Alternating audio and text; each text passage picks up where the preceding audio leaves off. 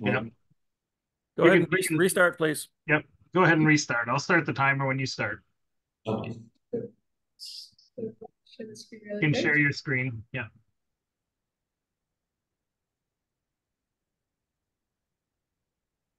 Okay. Okay. So, my name is Ashlyn Soaking. My name is Jack. And we are with the Wyoming Space Engineers through Casper College, Kelly Welch High School, and Detroit County High School. Okay. So we launched for the Annular Eclipse from Utah, Richfield, Utah.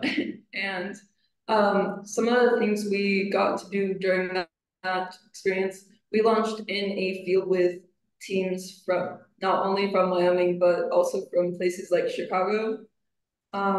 We also got to, we're on the engineering track and we got to see how the atmospheric track works because we didn't have a lot of exposure to that prior to this.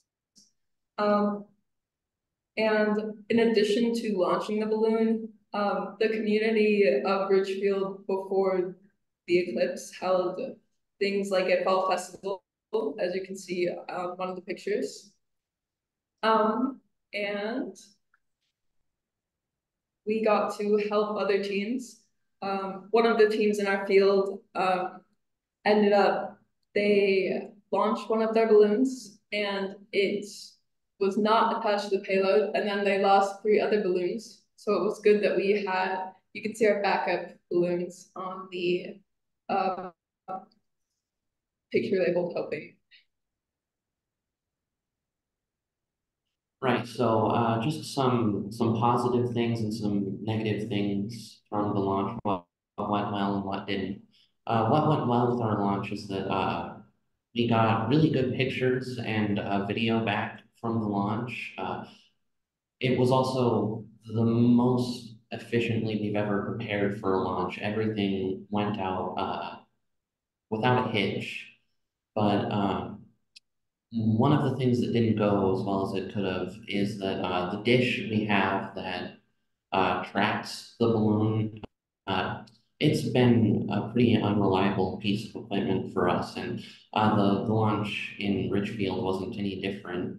We got a few, probably 5, 10 minutes of live streaming video, but after that, the dish stopped working and our live stream cut out. Other than that, though, it was a great launch, and I think we learned a lot from it. Then, wait, okay, wrong direction. Right, the last thing we're going to talk about is just this little kind of fun thing we did with our balloon. We decided for this launch we'd give our balloon a mascot.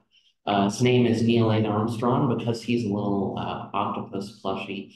We won him in a claw machine, and we decided that we would string him up to the balloon and send him up with it. Just, it's a fun thing. And so you can see up there some pictures of him getting attached and going up and landing on the ground. I think that's all we have for today. Okay, thank you very much, Lily and Casper. Nice talk. Okay, James, I'll wait on you to stop.